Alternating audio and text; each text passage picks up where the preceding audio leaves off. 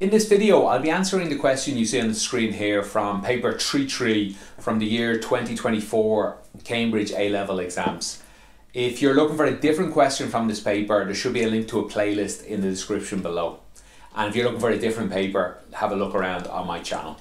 I'll be doing all this on a whiteboard, hopefully just like you're used to your teacher doing. But remember, we're not in a classroom, so take advantage of YouTube, pause, rewind, whatever helps you out. If you find this or any of my videos useful, I would greatly appreciate a like, a subscribe, or even a share. In question 1, we have 8 to the power of 3 minus 6x is equal to 4 times 5 to the power of minus 2x. So the x is up in the power, so we have to deal with that.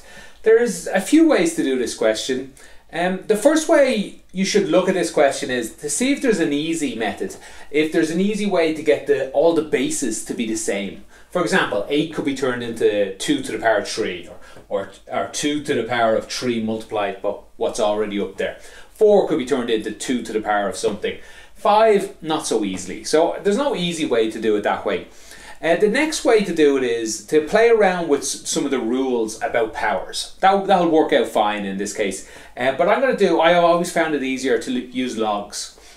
So we're basically just going to take the log of both sides and use some of the rules for logs to solve it. Now it doesn't really matter what base log you take.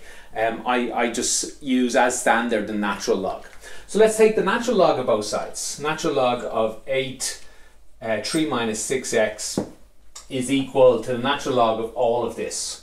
4 multiplied by 5 minus 2x. This is the first bit we're going to have a little bit of trouble with. Actually, let's use two of the methods we're going to use, two of the rules of logs. One of them says the log of something to the power of something. We can take this power up here and multiply it. So we can turn this side into 3 minus 6x multiplied by the natural log of 8. That's one thing we can do. Another rule of logs says anytime you have the log of two things multiplying, like here, 4 is multiplying by this term, 5 to the power of minus 2x. We can change that into natural log of 4, plus multiply turns into plus, divide turns into take away, plus natural log of 5 minus 2x. And of course this we can do the same method as here. So let's start cleaning up some of this. 3 times natural log 8, 3 natural log 8 minus 6x natural log 8 is equal to natural log 4, and this will turn into minus 2x. This multiplies out front, natural log 5. Now we've a much easier time of it here. Remember, we want to solve for x. Just move all the x's over one side. Let's move everything over this side and we'll take x out. So here, if we take x out of this, we get minus 6 natural log is 8. And this guy, if we add this term to both sides, it will come over here as a plus 2 natural log 5. And that'll equal, we'll move everything else over to the right. Natural log 4 says here. And this guy will move over and be minus 3 natural log 8. And then we just divide both sides by this. Remember, it's a complicated looking number, but it's just a number.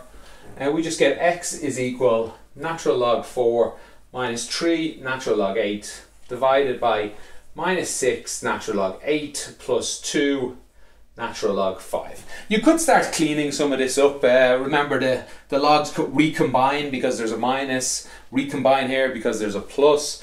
But it'll never get too neat because we have, like, these two logs will go together quite well, a 4 and an 8, but this 5 will never work too well. And really, at the end of the day, we have calculators. Put all of this in on a calculator, and we get rounded to 3 decimal places, 0.524. And that's the answer. Thank you for watching. Have a great day.